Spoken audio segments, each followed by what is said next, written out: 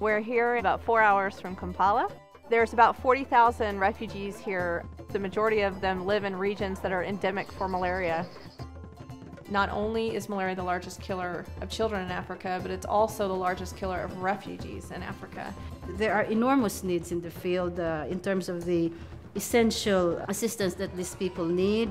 Malaria is the highest morbidity and mortality in this area. We give for them mosquito nets and we health educate them and tell them the importance of using this mosquito net. So much of what you see here is devastating, and yet so much of what you see is inspiring. One of the things that's great here is the pipeline. The pipeline is you give $10, we buy a net, we give the net to the family can then prevent malaria. It's simple. It's not such an impossible thing for someone to take time out, a little bit of time out of their life, to help. These are people who are living and dying based on the amount of funding that could help sustain their medical care.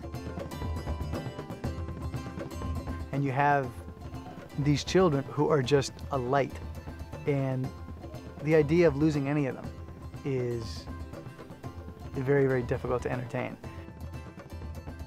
Our mothers will not be losing their babies if they sleep in these mosquito nets. And our children will not be dying if they are sleeping in these mosquito nets.